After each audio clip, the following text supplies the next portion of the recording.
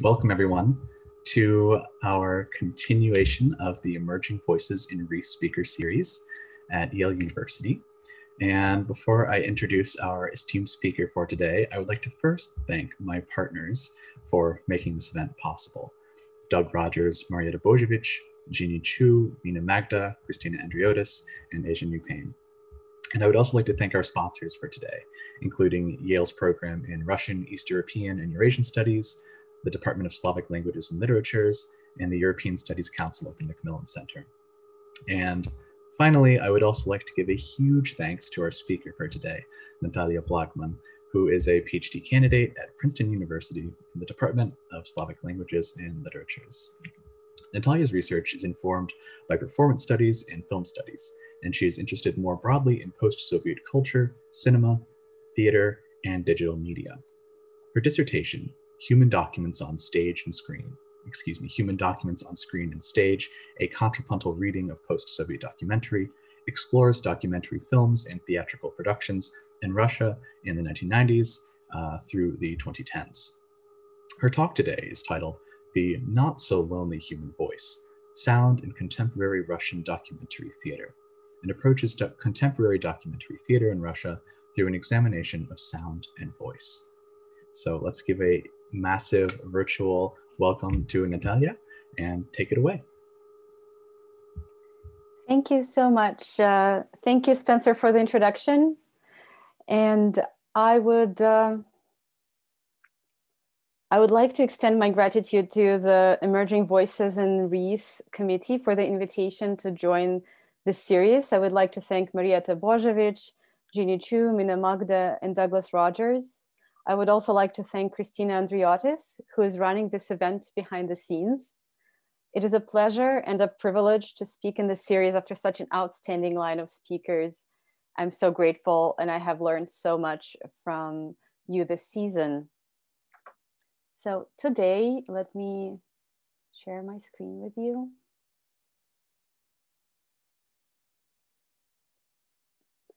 I will be speaking about Russian documentary theater, and specifically about document-based productions staged in recent few years in Moscow. I will share two case studies with you, documentary productions directed by Yurii Pogrebnitchko and Andrei Stadnikov in Moscow in the 2010s. In my talk today, I approach contemporary documentary theater in Russia primarily through examination of sound. My analysis privileges sound as a structural element of a documentary work, taking as a point of departure the emphasized importance of a sounding voice in documentary theater. In documentary theater, which usually engages with themes of high political, social, and ideological resonance, it is the sounding voice of actors that occupies front stage. Either by means of reenactment and embodiment, or using techniques of estrangement, or even by projecting recorded interviews and testimonies, documentary theater relies on multiplicity of human voices in order to produce the reality effect that it seeks. To create an opening for a more complex understanding of documentary and shift the emphasis away from giving a voice to the voiceless as the dominant modus operandi of the genre, I suggest an alternative concept, voice leading. I argue that voice leading operates at the level of sonic organization and composition of documentary works, and affects the audience's perception of the documentary as a representation of the real. Documentary across media aspires to give a voice to the voiceless, and is often envisioned as a vehicle for criticism, education, and change. Contemporary documentary theater in Russia is preoccupied with painful and pressing social issues without sensationalizing them, but exposing a lack of public discourse and action around these issues. A kind of urgent necessity to construct narratives about dehumanization of migrant workers, oppression of LGBTQ people, homelessness, disability, in such a way as to be legible and accessible to mass audience, is tied to aesthetic choices made by contemporary Russian theater directors. However, following the recent critical intervention by the media and film scholar Pooja Rangan in her book Immediations, the Humanitarian Impulse in Documentary, I would like to question whether the guiding principle of voice giving in documentary is indeed not flawed. Rangan discusses specifically participatory documentary, in which voice giving presents itself not only metaphorically as visibility and empowerment of the underrepresented, but also quite literally in the gesture of giving the camera over to the subjects of the documentary. Rangan shows in her analysis that documentary, especially in its most benevolent humanitarian guises, is thoroughly implicated in the work of regulating what does and does not count as human. She problematizes the implicit logocentrism instrumental for the mission of documentary voice giving. Participatory documentary film perhaps exemplifies this problem in the most effective manner. But one can see the same ethical and philosophical ambiguity at work across a plethora of documentary genres, not exclusively in cinema. I borrow the term voice leading from a theoretical vocabulary developed in musicology to describe a practice of music composition that includes combining of several concurrent melodies so that they cohere perceptually. In the words of the scholar of music and music cognition, David Huron, voice leading is a codified practice that helps musicians craft simultaneous musical lines so that each line retains its perceptual independence for an enculturated listener. Certainly, I do not assume that the process of translation of musicological theory into the field of theater studies is a seamless one. However, I see a number of insights that voice leading offers when we approach complicated sound organization of documentary theatrical productions. For instance, music as well as theater is a dynamic phenomenon that takes time. It exists only temporally. Voice leading is connected to the idea of sustaining the continuity effect in music. That is, what we perceive as a coherent sound has no actual physical reality to it. It is solely a construct of our auditory perception. In other words, it is the subjective image of a sound activity continuing over time. Keeping in mind voice leading as a technique that provides a roadmap, so to say, for our perception out of auditory confusion and towards a sense of connectedness, I argue that documentary theatrical productions actively employ voice leading as means to organize their sound and visual streams to produce the effect not only of sonic, but overall continuity. When it comes to sound composition, documentary theater privileges counterpoint as one of the key elements. Edward Said, who coined contrapuntal reading as a term and productively applied musicological methodology to literature and culture analysis at large, writes, "The essence of counterpoint is simultaneity of voices, preternatural control of resources, apparently endless inventiveness. In counterpoint, a melody is always in the process of being repeated by one or another voice. The result is horizontal rather than vertical music." In what follows, I suggest a contrapuntal reading of contemporary Russian documentary, whereby following independent voices, I examine complex structures of selected theatrical productions. This analysis highlights a kind of horizontality of these works, where by means of voice leading, each of the individual lines or voices is developed in relation to each other, pushing against the idea of voice giving, which implies a certain hierarchy or vertical structure.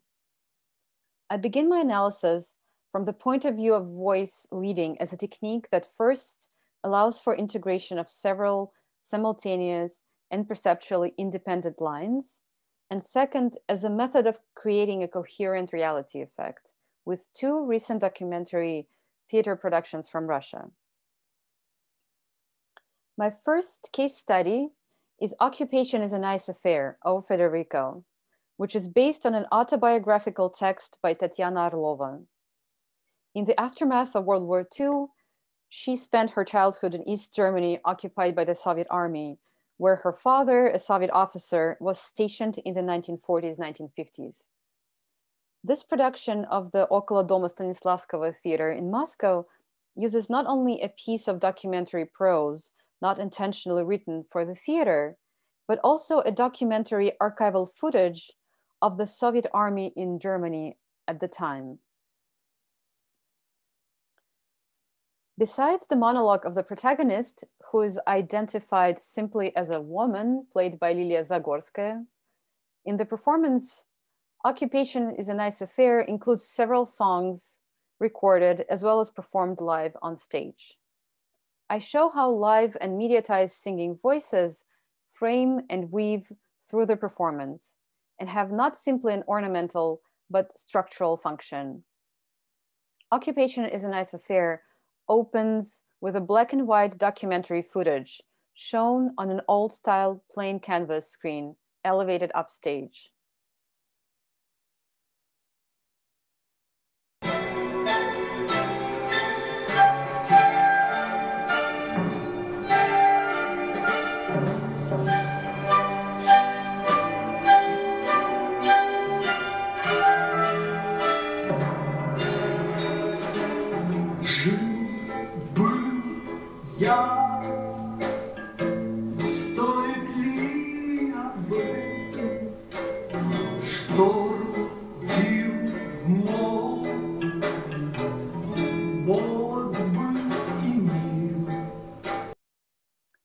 It shows Soviet army soldiers marching along a dirt road.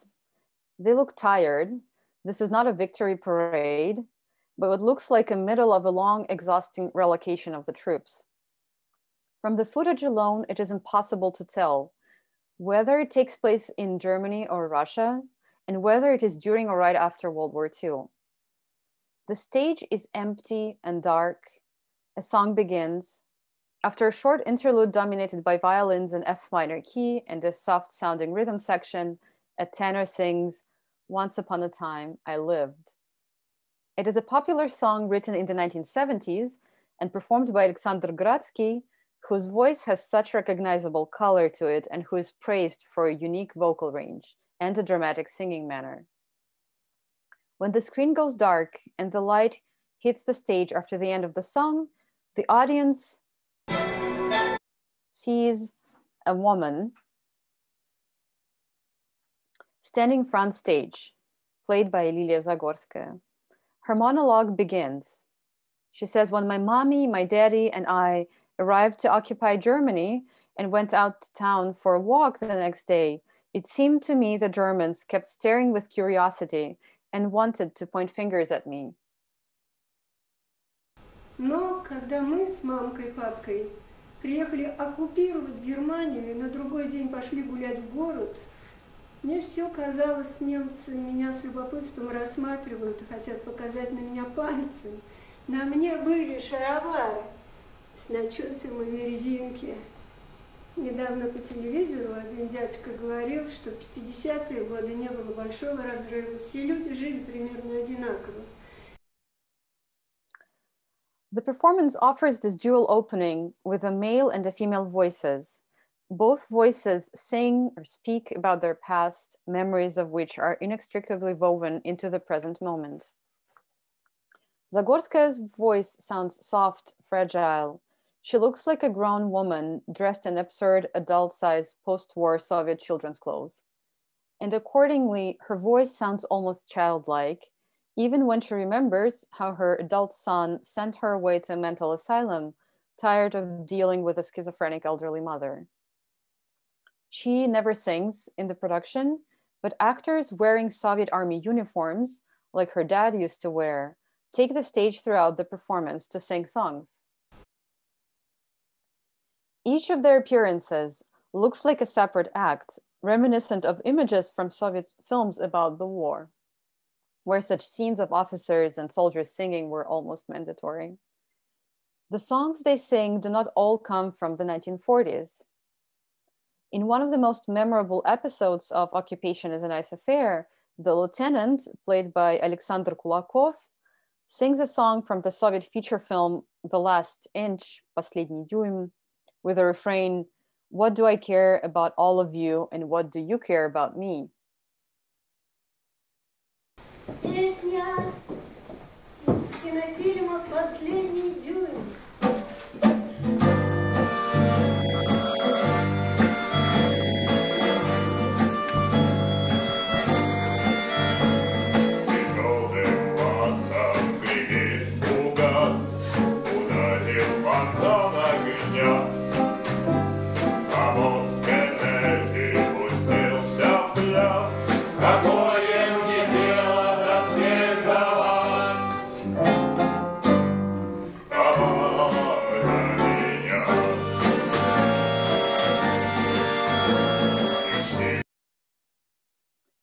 This assemblage of documentary images, male voices recorded in live, men in military uniforms singing and dancing on stage, works together as the theater of the mind of the protagonist. There is no coherent chronology in her recollections. Excuse me. And therefore, it somehow makes sense for a World War II lieutenant to sing a song from the late 1950s. A sense of sonic harmony that this performance creates is rooted not in the contents of the songs, but in the musicality of Zagorska's speaking voice and male singing voices. Occupation is a Nice Affair ends with the same footage from the beginning of the performance. The screen shows a grainy documentary recording of Soviet soldiers marching along a dirt road somewhere, accompanied by Alexander Gradsky's powerful and moving singing.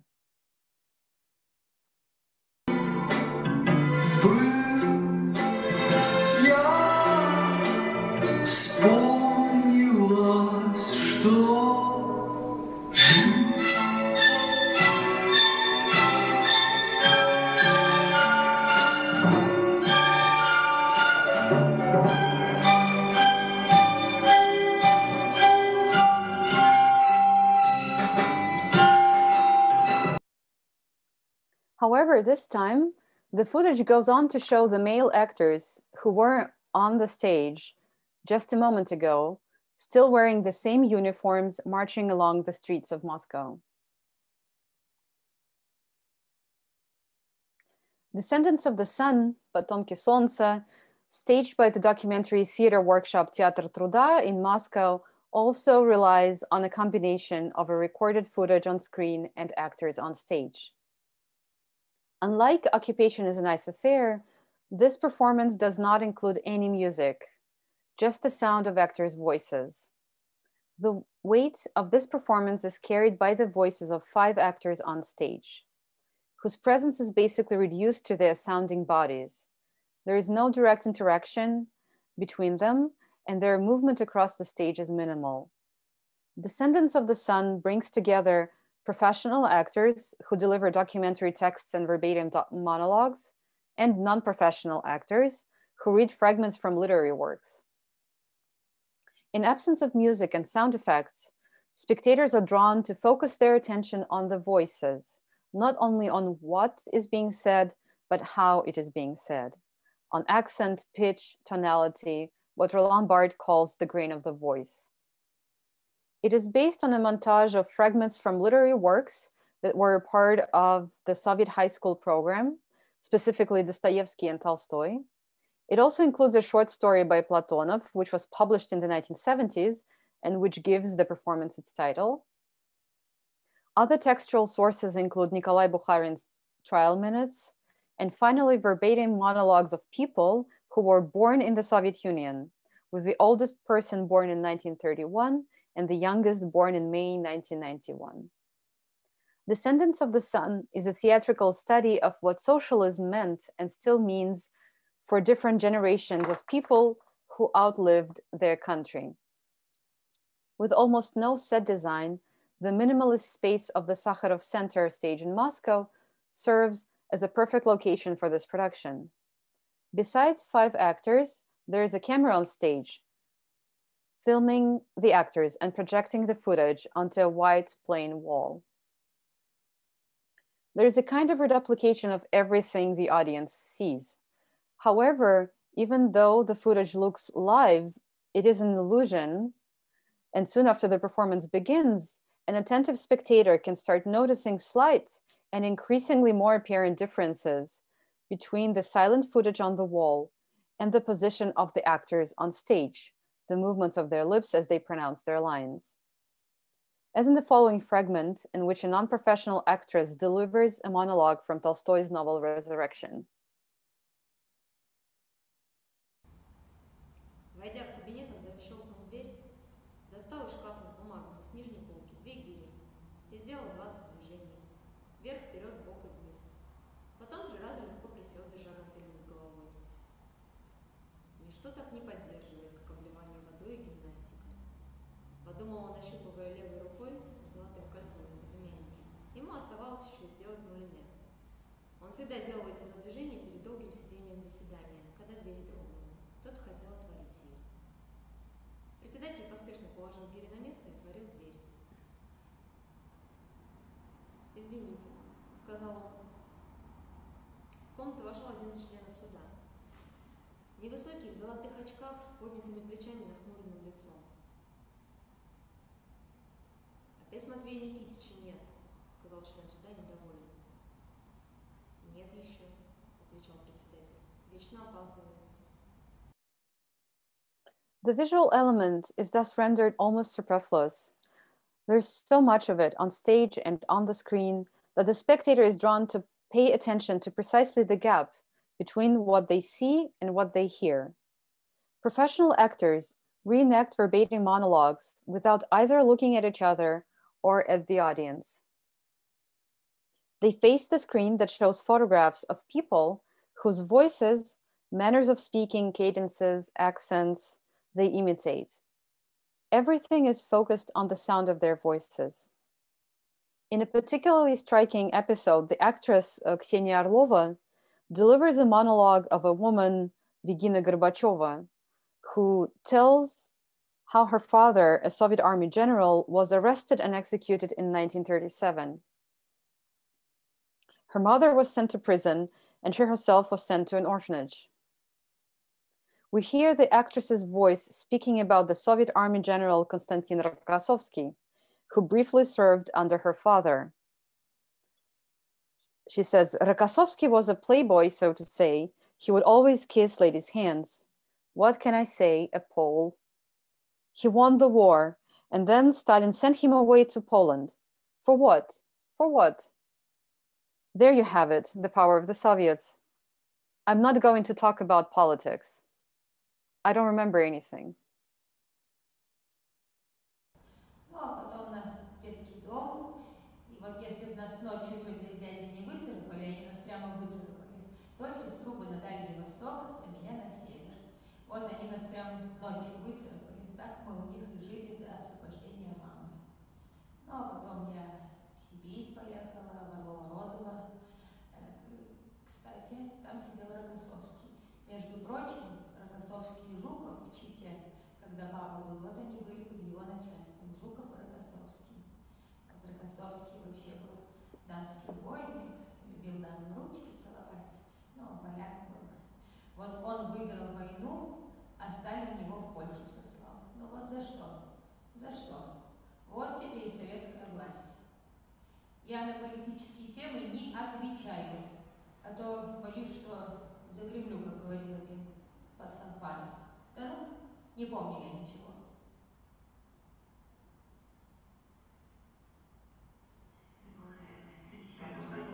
Да, здесь мама рассказывала, вообще был дамский угодник, ну вот поляк, а ручки целовал новые. А он выиграл войну, а Сталин его в Польшу сослал. Вот зачем? Ну зачем? Вот вам советская власть. Зачем? Я на политические темы не отвечаю. А то я боюсь, что загремлю, как говорил один под фанфары. Да, не помню я ничего.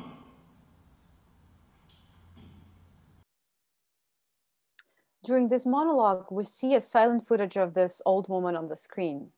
When the actress finishes the monologue, the screen shows the actual recording of the interview, and we can hear Regina Gorbacheva's own voice saying the same exact lines. This episode is one of the kind in Descendants of the Sun, the only instance when the audience can hear and compare the voice of the person and the voice of the actor voicing their words. The actors' voices on stage in this production are not simply vehicles for the text the audience hears, but they organize, hold together, and move the performance forward.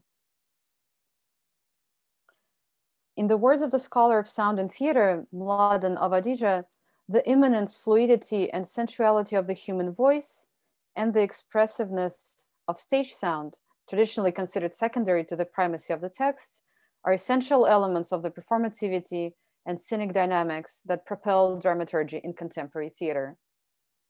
Although the fragments are connected thematically, it is a particular rhythmical and melodic structure of the vocal sound that plays a more important compositional role. The audience registers slight changes in the actors' voices as they transition from one person to the next. With these transitions, the spectator also becomes aware of what it is in this particular person's manner of speaking, tonality, accent that is different. The performance, guided by the musical voice leading principle, teaches its audience to recognize these individual traces, almost in a way comparable to individual melodies. These voices are not to be given, but instead they actively shape the audience's perception and sharpen the spectator's acuteness when it comes to understanding the performance as an integrated whole and paying attention to the grain of the voice. Descendants of the Sun ends with an improvisational sound piece designed by the composer Dmitry Vlasik to be performed by the actors. In the performance finale, the screen shows a video of a country road shot from a distance with roadside grass and shrubbery occupying the bottom third and the sky occupying the top third of the screen space. White letters appear at random against the blue of the sky, spelling out words and fragments of phrases that we just heard voiced by the actors. As the video goes on, the actors place themselves around the audience in the dark and improvise a musical piece consisting of claps, whistles, humming sounds, as well as the sounds of friction of small metal spheres rotating in clay pots.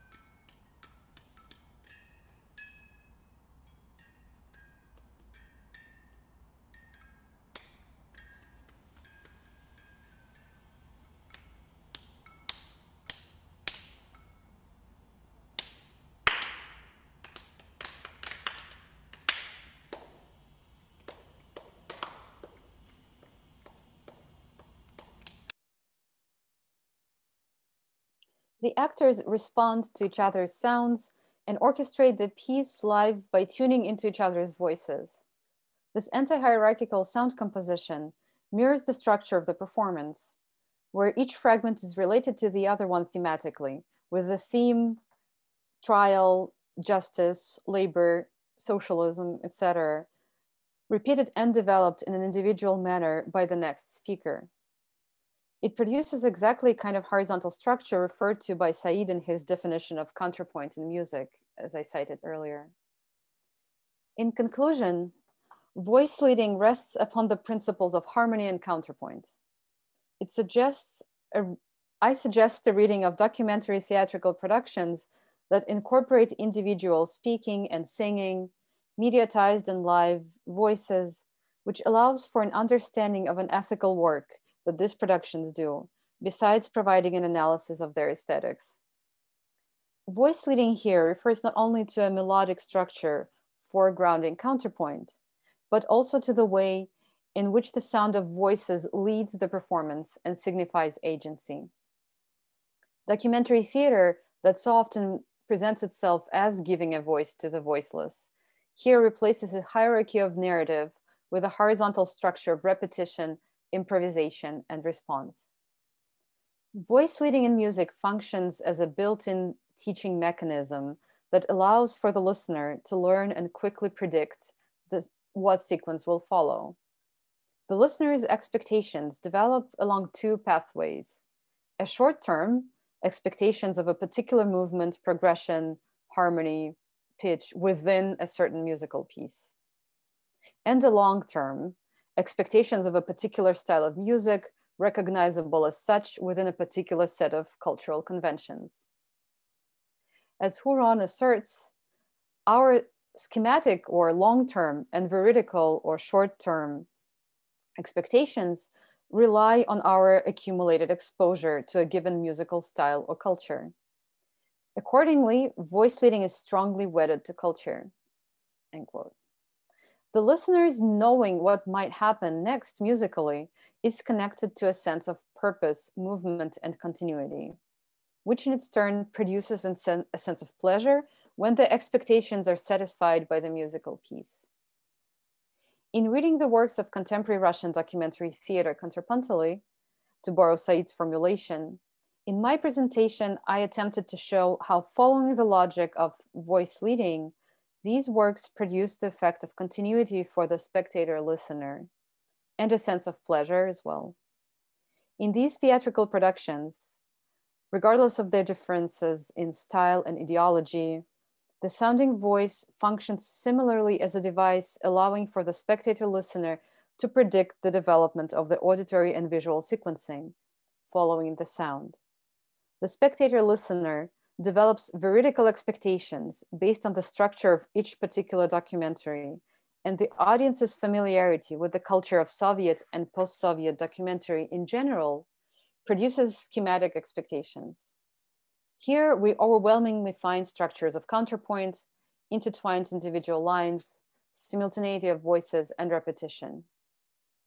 Moreover, following Pujarangan's critique of the ethical aporia of giving a voice to the voiceless inherent in documentary, I hereby suggest voice leading as an ethically empowering mechanism offered by these documentary works.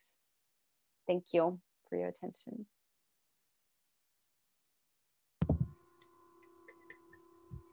Thank you, Natalia. That was wonderful. So now I will jump into some remarks and some questions. But before I do, I would like to remind the audience that if you have a question, we encourage you to use the Q&A function, and we'll get to those. So thank you once again, Natalia. Your talk was really fascinating, and I think it's not only an important intervention into theater, but also into how we think about documentary, and sort of reveals some of the new spaces or different spaces that documentary can occupy, that may not be so immediate in other discourses. So your talk discusses two post-Soviet, Moscow-based documentary plays, Yurii Pogrebnitchko's Occupation is a Nice Affair and Andrei Stadnikov's Descendants of the Sun, that construct their documentary modes and ethical frameworks through what you call voice leading. That is, the organization of these productions is based on sonic principles such as tone, rhythm, etc.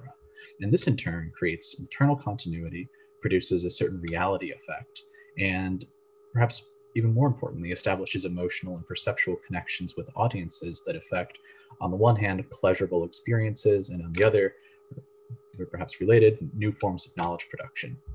And significantly, in contradistinction to the idea that documentary works should give voice to the voiceless, a conceit that inherently favors a vertical relationship between the documenter and the documented, you offer voice leading as an alternative, perhaps more democratic or horizontal, contrapuntal approach to documentary that serves to empower rather than to subject.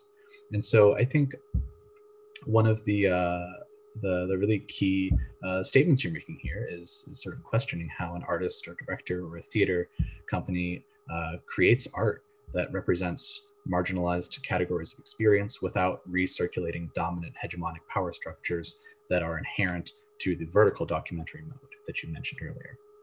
And so, and if that's like not a fair summation of your project, please tell me. And so I could not have said it better. Thank you for this really concise and very well articulated summary.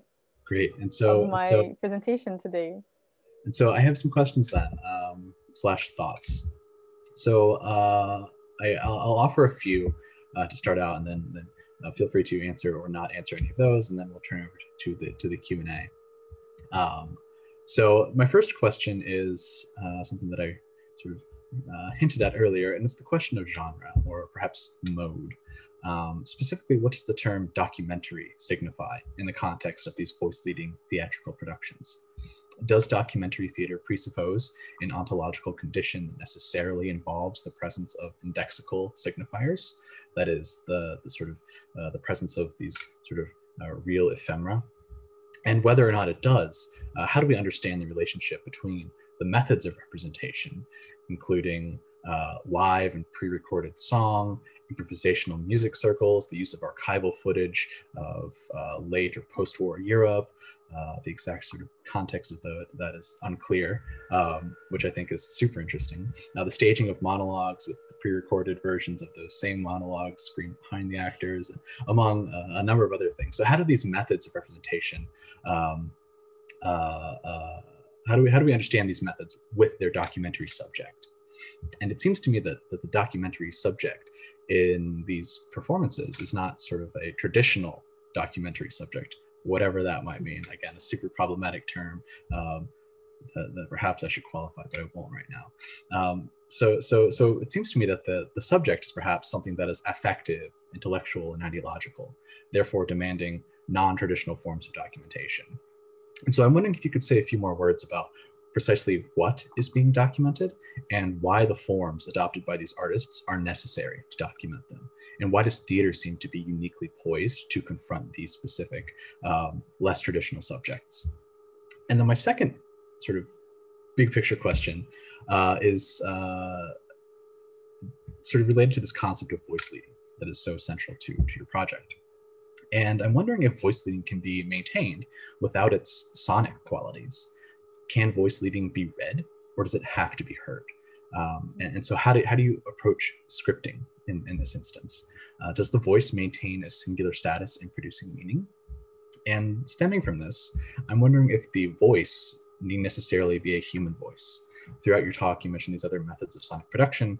I think most interestingly, at the very end, the sort of improvisational musical circle. Is this a voiceless act, or is this simply a different type of voice? Is the voice a biological attribute, or is it more of a political thing, or perhaps some combination, or not at all? And relatedly, my sort of third question is, I would like to hear more about the political implications of these projects. And is there a politics that sort of grounds meaning making in rhythmic melodic structures? You mentioned that Pogrebnitchko and Stadnikov's plays take different ideological stances and stake their claims differently. So what are these? What are these ideological differences and these ideological claims? And how might they be read with or against one another? And why does voice leading work particularly well in these specific productions? And what is the sort of scene that surrounds these two specific productions? Are these representative, or are these sort of isolated incidents? And so I'll hold off for now and allow you to pick up some of those.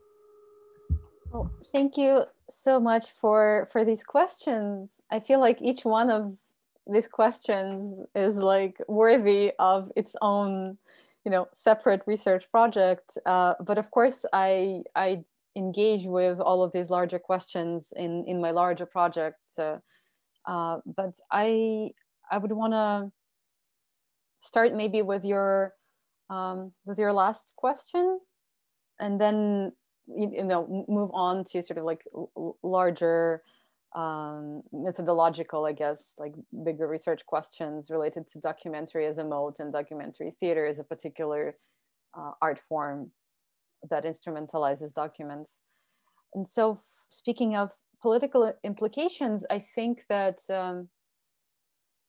it is really interesting for me to look at these two productions together, because on the one hand, they both touch upon the questions of memory and sort of like the embodied memory of how memory carries with the people through time. And I think that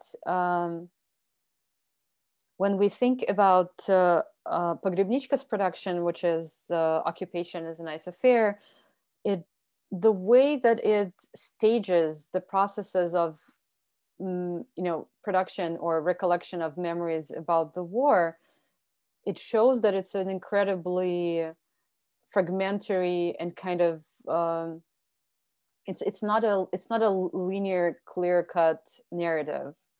And I think because it sort of kind of brings together all of these different resources, visual and sonic and textual about the war, it's kind of breaks or like pushes against a possibility of creating one clear-cut sort of shared by everybody narrative about the war, about the occupation, about the aftermath of the war. And it shows that actually individuals carry within themselves these assemblages of various kinds of images and voices, and memories are incredibly unreliable.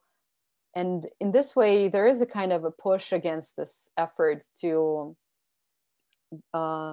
present the war and memories of the war as something that can be sort of like organized and then delivered to the masses in a way that is quite clear cut and not ambiguous.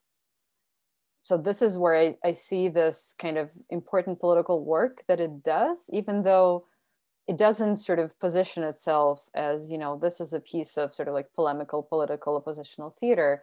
But I think that, as I tried to show, the very shape that it takes and how it is presented to spectators does this kind of work of kind of deconstruction of these clear-cut sort of like one-dimensional images. And I think that Potomki Solnца, The Descendants of the Sun, also does a similar yet slightly different work of also showing that we can't really present one image or one narrative of what post-socialist sort of Russians or Russia is, because all of these different people, right, and all these different generations of people and the voices that are kind of transmitted through this production, they show again, there are 100 of different images of what it was, what it is, what people remember of, being in or being of the Soviet Union, and sort of the idea that we can now talk about socialism as a finished project that failed is also not something that this particular production kind of supports, I think, right? It shows that there are all these different recollections of it and kind of embodied experiences of it that are still there, and that to reconcile with these sort of like multiplicity of voices is also kind of an incredibly important political work. And I really think that if you think about the kind of political work that these productions do, they do fit with the general sort of like stance of the majority of documentary theatrical productions in Russia that always kind of position themselves as questioning or pushing against more sort of like clear-cut, state-sponsored narratives around all these issues. And I think that that's why I would say that voice leading and sort of like the attention to the voice is so important for these two productions, because a voice is something that is individual, it is something that is embodied, right? It is something that is also very controversial, because you can seem that you can guess so much if you just listen to a person's voice. And then how many times have we all been sort of like completely surprised, right, when we actually see the person speaking or singing.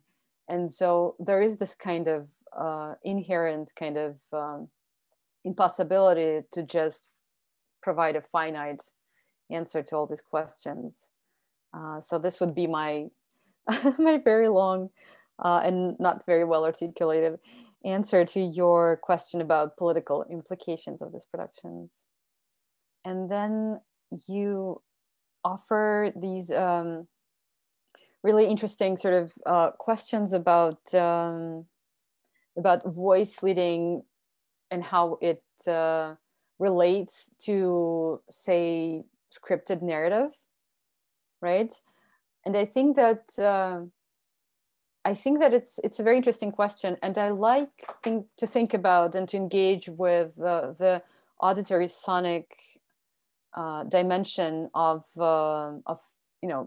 theater making, but also film, because I find that the medium, which is the voice in this case, or the sound more generally speaking, is oftentimes bypassed, as if we have access to the meaning, to the words, to the narratives, directly bypassing the very medium by which, say, in theater, that you actually encounter the words. You only, like in most cases, you don't read, right? You actually hear the words being spoken by particular voices. And then each of these voices has its own, various sonic dimensions. And I think that it's interesting for me to actually look at that as an important structural element, and to see what else can we say about theatrical productions if we actually, yes, we pay attention to what is being said, but also how it is being said, right? That, and how the sounding voice kind of resonates with other sound apparatus, right? That can also be present in a production, like with Occupation, right? Where it's not only a sounding voice, but also you have musical instruments. You also have what is called, well, in cinema studies, called shumi, right? But sort of like various sort of like sound effects that they recreate on stage.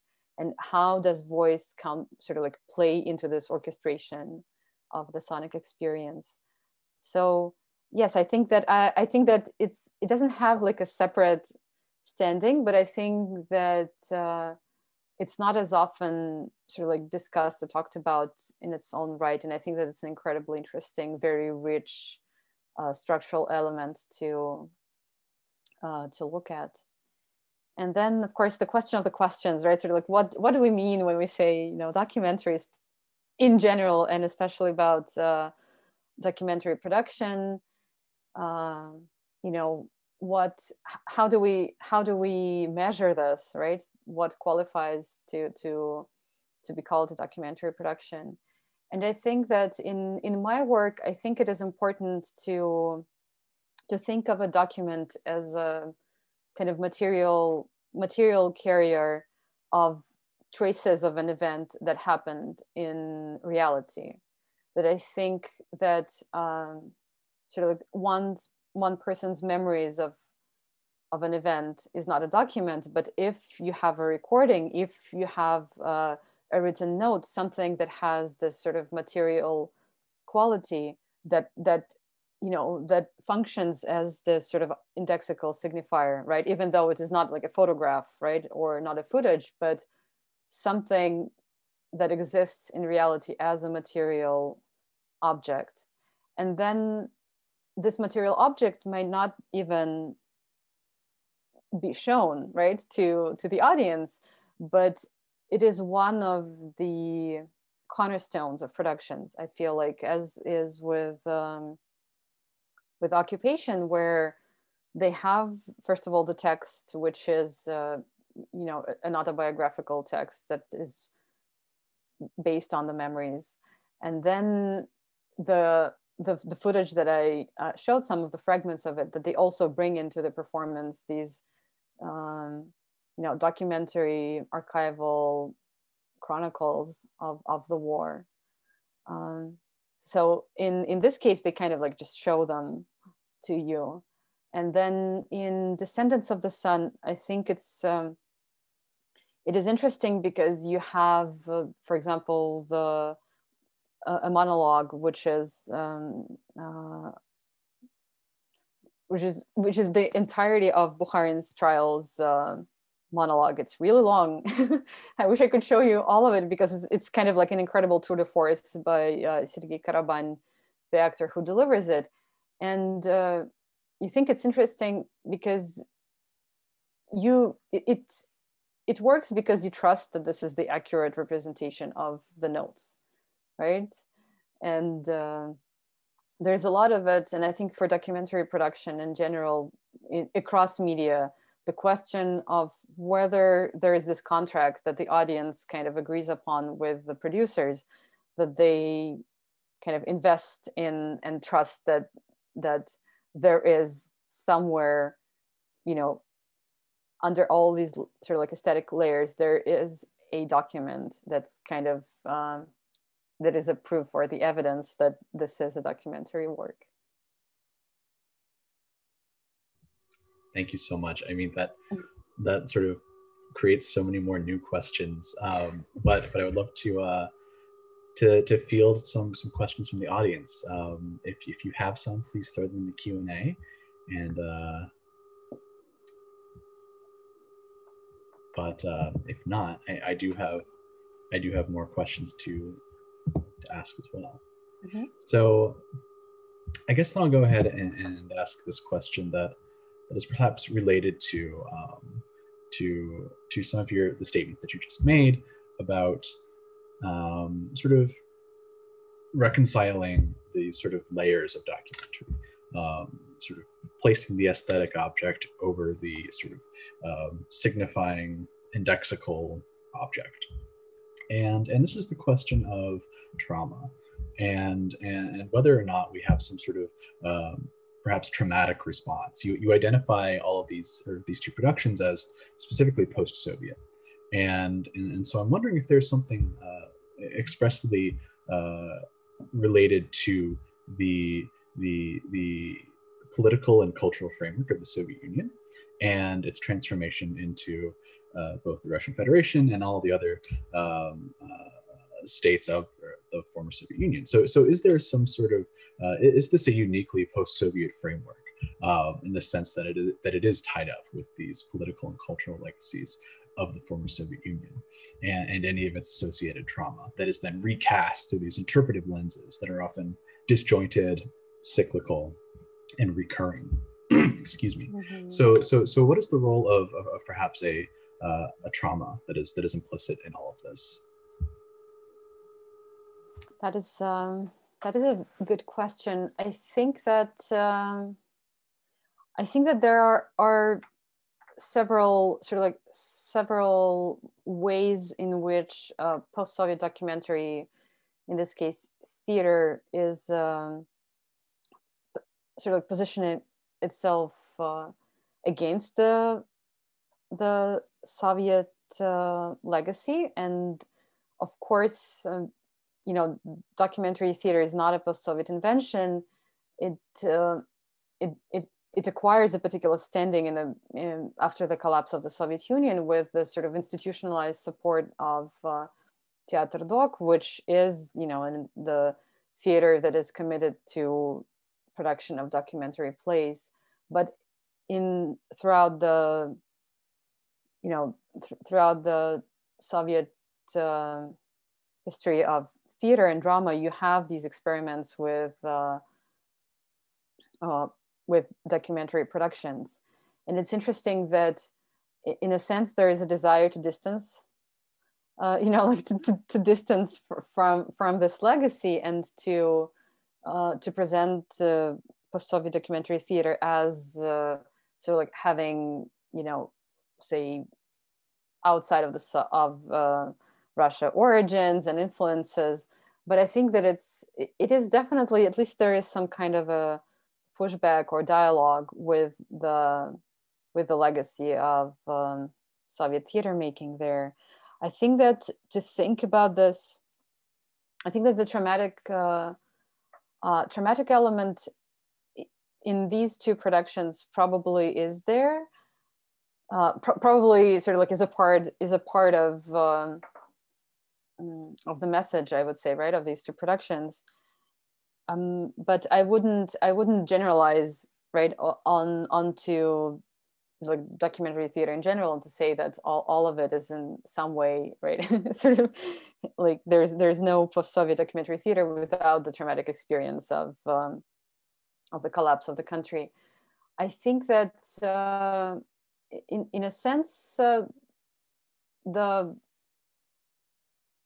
probably The Sentence of the Sun is a more kind of like straightforward engagement with that, because it is about socialism, and it is about how do people who outlived their own country, who were born, went to school in the Soviet Union, and now they live in a very different reality, but how they carry within themselves the narratives and the experiences that were informed by socialism and living in the Soviet Union. And yes, there is sort of like this repeated, like in the episode that I showed, where she says, I'm not gonna, I don't remember anything, right? Even though like she remembers really well and provides all these, accounts of, the meetings and everything, but then there is a desire to forget, and as if it never happened. And I think that speaks to this sort of like traumatic erasure, right? Or the impossibility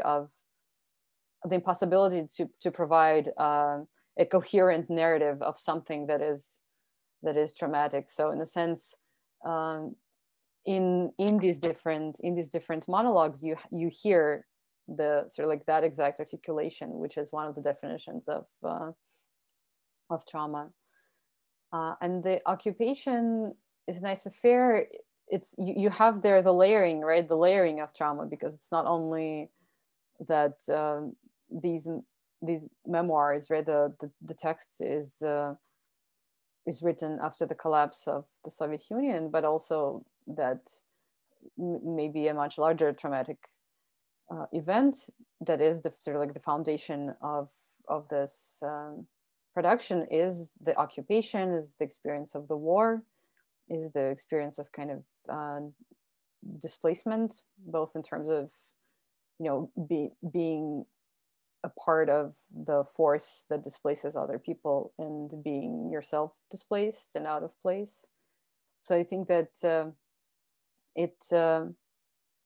the kind of fragmentary and sort of like narratively not coherent nature of this production is a kind of a testament to that, right? And that's why I think that because it is so incoherent in terms of narrative and kind of there's no plot or anything, the sound and the voice becomes this force that provides the structure and provides this kind of organizational points where everything can be tied. Thank you so much. And I know we're running up on our time here, but we do have a couple of questions. I'll field them both to you, and feel free to maybe offer a brief response. So the first one is from Daria Filipova, who says, "Thank you, Natalia. I have a question about your research methodology. How do you select the productions you look at? How many productions is it important to see in order to come to a conclusion about what to say? For instance, the function of sound. Do you look outside of Moscow? And can you perhaps speak a little bit more about this process?" And the second question is from Masha Spolberg, who says, "Thank you for such a rich talk. I'm always heartened by more sound studies, work being done in Slavic, and more attention to materiality in documentary studies. If there's time, I'd love to hear a little bit more about this mode of spectatorship that these works encourage. And do they encourage a sort of self-aware, spectatorial position rather than an absorptive one? Are they relatively self-contained, or do they open up to further works? Do they encourage further research on the viewer's part?" Mm-hmm. Such great questions. Well, thank you both, Daria and Masha, so much for questions. I think that, yeah, the first question about methodology, I think that it is, for me at least, it is not a question of how many productions I should watch within a particular sort of like period of time, because I do not aim to generalize, right? I think that I don't think that I can responsibly offer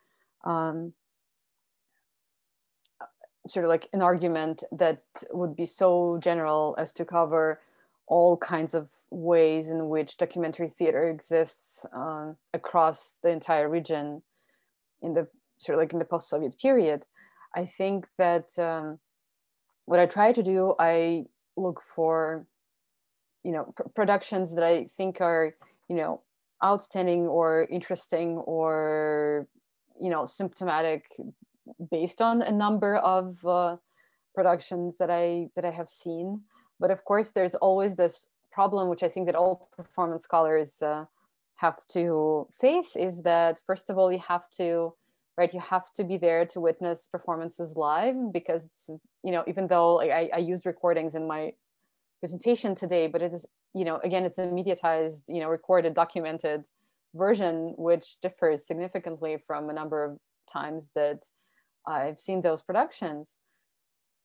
So first of all, yes, it's a problem of access, and especially now that we've all been kind of denied access to live performances for almost a year, and so to performance scholars, it means that your primary sources are always come already mediated by, say, video.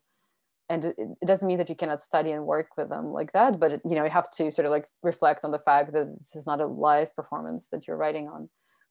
So I try to do my best to see productions outside of Moscow and St. Petersburg, and there have been so many incredibly interesting documentary productions. Just very recently in Novosibirsk, there's a production that is directed by Anastasia Patlay. There are documentary productions in Kazan, in Tomsk, and if whenever it's possible, I think that it is really important to not only sort of like stay confined to Moscow and then generalized. So again, right, like it is hard to generalize based only on sort of like Moscow theatrical culture about the entire country or the entire region. So I try not to do that in my work. And for Masha's question about the kind of spectatorial experience that these productions sort of like push the audience towards, I think that it's kind of interesting because they affect you in a very different way. If I could speak of sort of like my own experience of being present at or being a spectator at them, I think that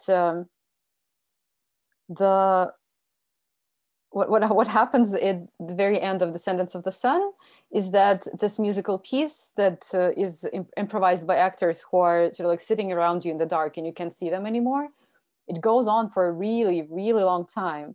And then they just kind of disappear. So you don't have this final moment, when you see the actors, and you clap and, here's the finale. You're sort of like completely lost in this like darkened space, and you look around and there's nobody there and there's nobody for you to thank. And it creates this kind of an interesting effect where it just sort of like you just sort of linger in the experience as a spectator. I think that it depends on a spectator, and we all react to what we see and what we hear very differently. I think that it definitely sort of like shakes up a little bit any possibility of having sort of like one solid, so like hermetically closed interpretation of a production or a story or a memory. So I think that it definitely sort of like invites this kind of introspection. And in both cases, I think it definitely encourages the audience to be kind of like attuned to the musicality and the sound of theater. Thank you. And thank you all for your wonderful questions. Unfortunately, we are out of time. So once again, I invite a massive virtual round of applause for Natalia. Thank you again, Natalia, so much for your presentation today. And thank you all for attending. Have a terrific rest of your week. Bye-bye. Thank you, Spencer. And thank you, Christina. And thank you, the wonderful audience.